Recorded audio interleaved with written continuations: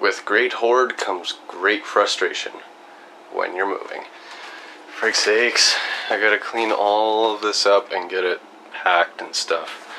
We got basically 2 weeks and then we're moving, so yeah, all of that kind. And I got all that crap under there too.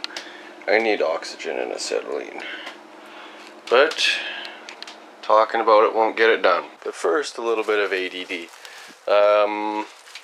Hunting down my rad and stuff for my buddy Curtis. So here's the rad. It's a V6 rad.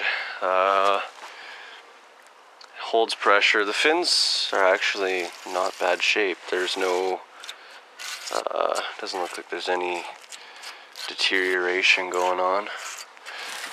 The other side's not bad either. I was gonna keep this as a spare because mine's got a patch on it on the inside, but well, if you need it, then well, help a brother out. Now I just gotta find my alternator, and I gotta remember to turn wind cut off when I'm not using it. For frig sakes, bees! Don't be building on that. You can't have that. That's mine. I need that. Oh, that's right. I was gonna test something. Man, do I have ADD today. I gotta find my other slip yoke piece.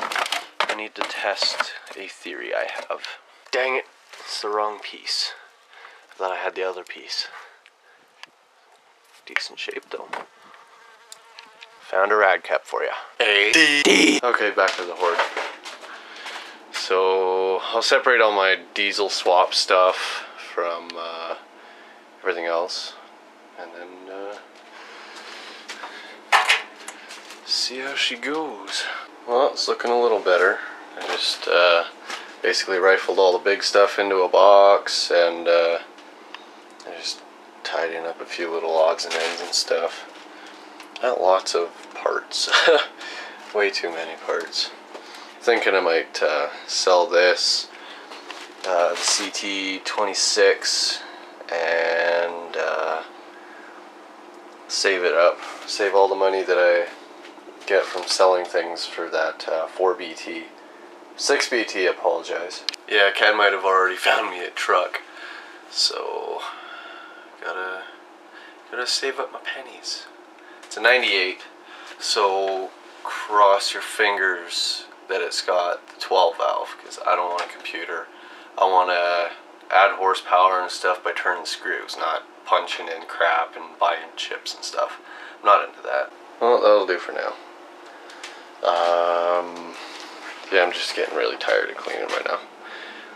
So I'm gonna go inside and do a little bit of stuff in there. I gotta stop bringing metal home. There's just so much of it, and it's stuff that I can use. But I'm gonna have to move this all again in 2 weeks. Frig sakes! Well, I might be getting my bumper cut on Friday, which means I can start working on it next week. Anyways, I guess that'll do it for me today. So be sure to check out the forum.